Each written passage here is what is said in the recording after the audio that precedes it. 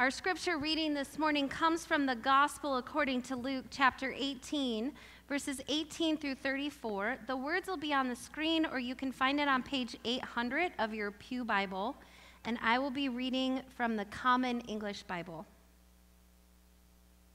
A certain ruler asked Jesus, "Good teacher, what must I do to obtain eternal life?" Jesus replied, "Why do you call me good?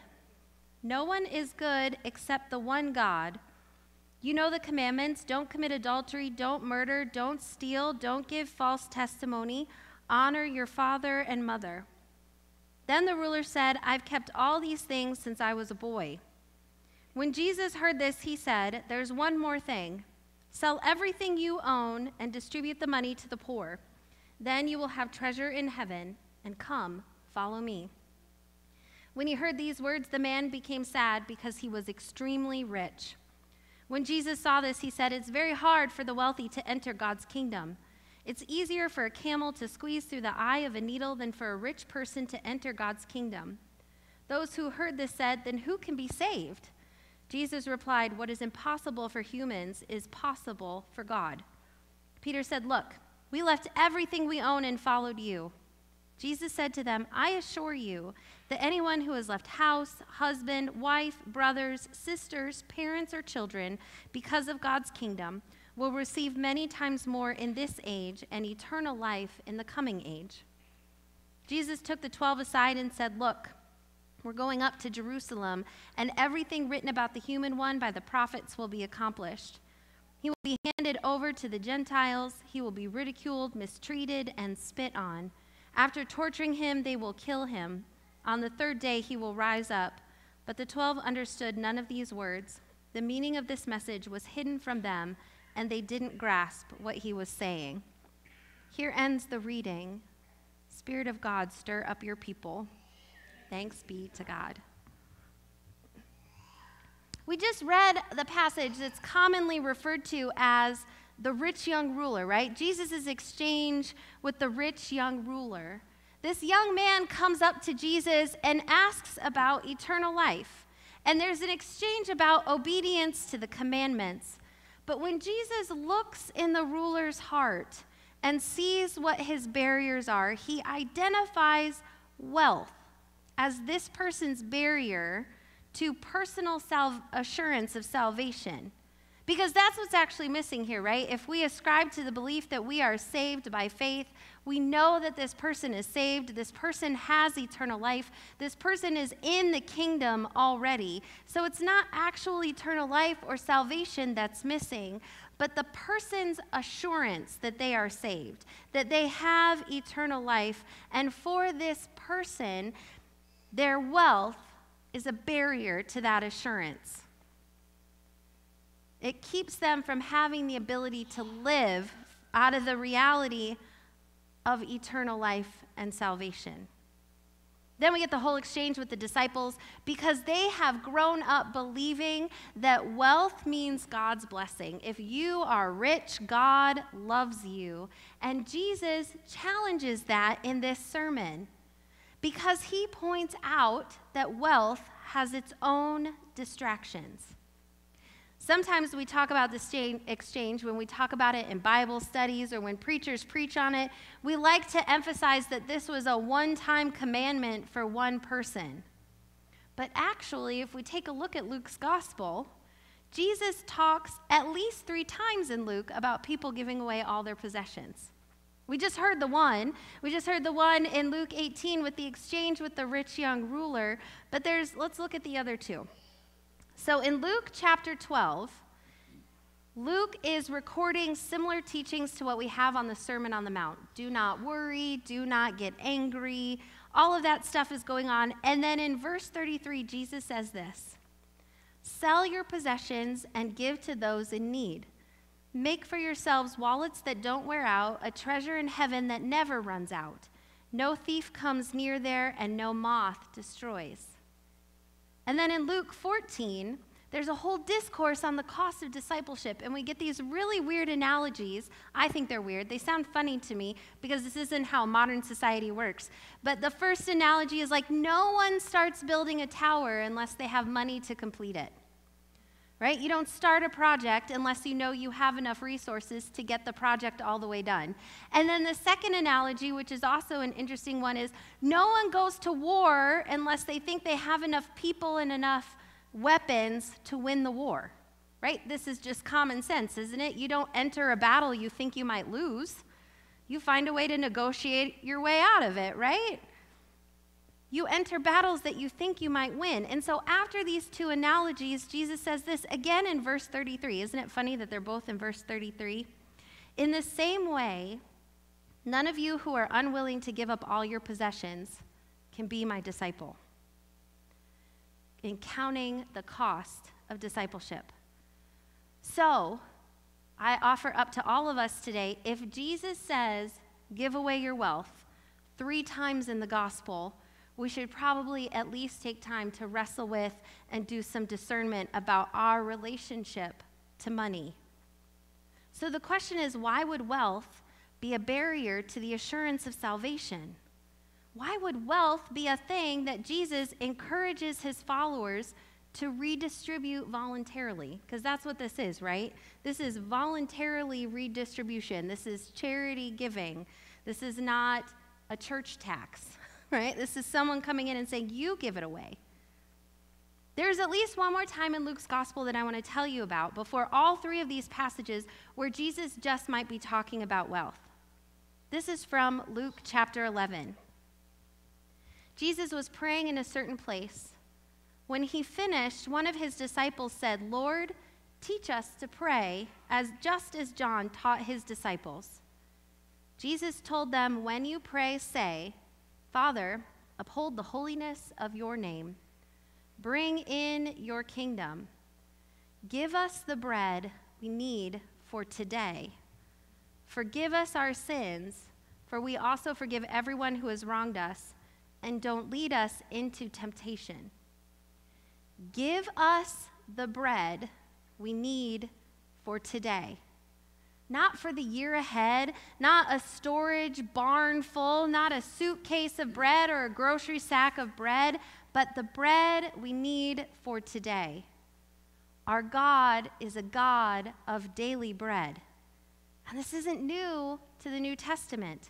When the Israelites are wandering in the wilderness, somewhere between Egypt and the Promised Land, God provides bread.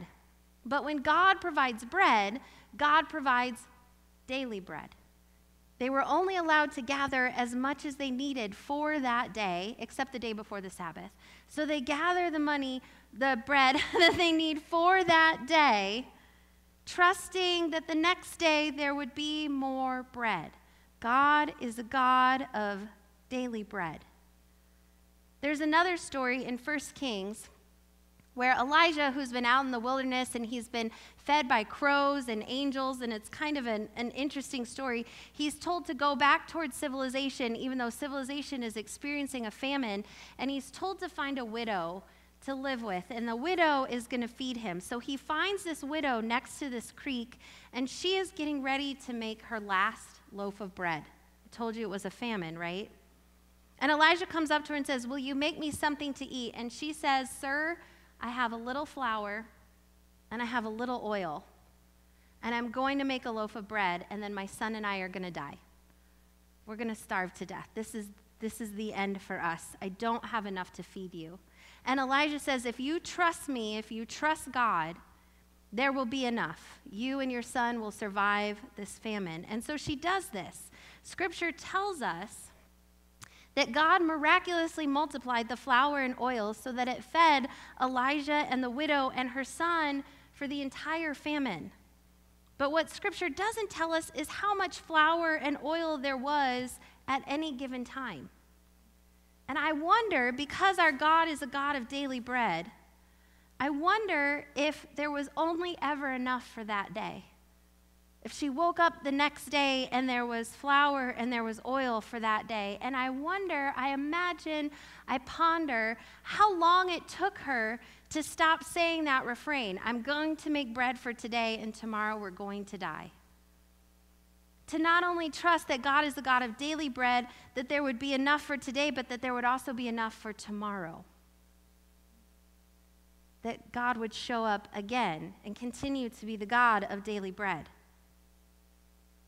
Wealth is a barrier to the assurance of personal salvation because wealth tempts us and allows us to forget that God is a God of daily bread. We start to develop, it doesn't matter how much wealth we accumulate, we can be tempted, or how much money we make with each paycheck, we can be tempted to develop a scarcity mindset.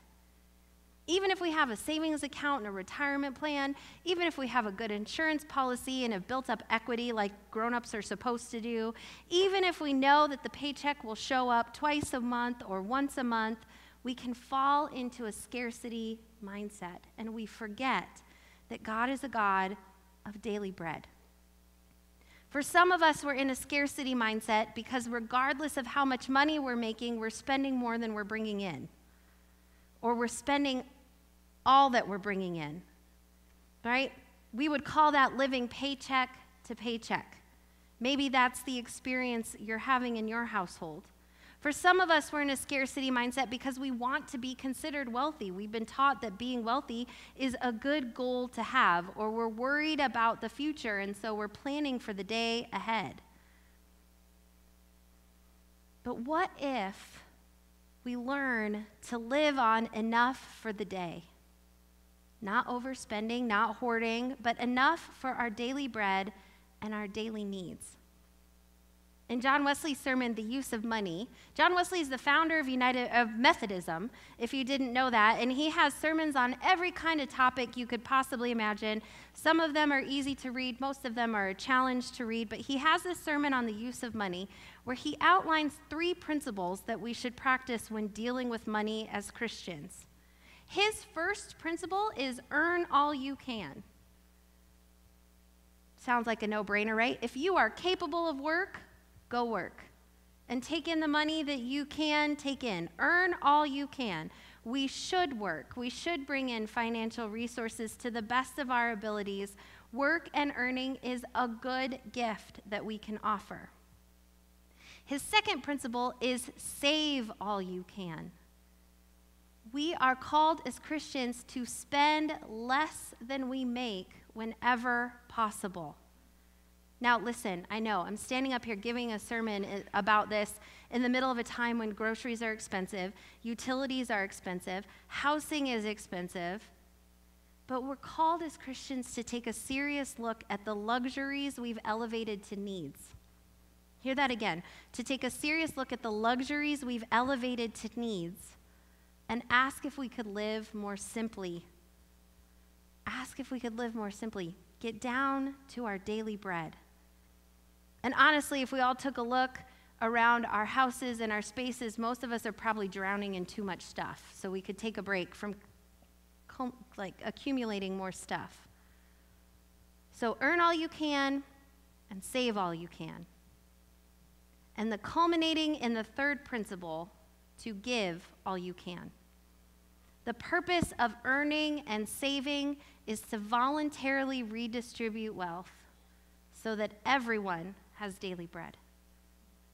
If you are capable of earning and saving, you're called to share. Jesus doesn't say just arbitrarily get rid of your wealth, go throw it in a river and just make it go away. He says give your wealth away to the poor, those who for whatever reason cannot earn and cannot save. Now, I know some of you are sitting up here going, oh my gosh, the pastor just told us to give away all of our wealth. I'm not allowed to have any kind of savings. Take a breath. The good news is Jesus speaks in hyperbole. Take a breath. Jesus often teaches in hyperbole. And here's how I know that. Jesus has a teaching that's very well known about if your eye causes you to sin, gouge it out. If your hand causes you to sin, cut it off. Anybody walking around with gouged out eyes or cut off hands? No? This, by the way, is another one when people tell me they're biblical literalists. I'm like, oh yeah? Got any gouging going on? Jesus speaks in hyperbole because he's inviting us to wrestle with our relationship with money. He's inviting us to remember that God is a God of daily bread. and that if we are given more than we need for our daily bread, we are invited to wrestle and to ponder and to pray about what we're actually meant to do with it, how we might voluntarily redistribute it in order to help others have daily bread. That God is a God of having enough for today, trusting that tomorrow there will be enough for tomorrow, and being the instruments of daily bread for those around us. Amen?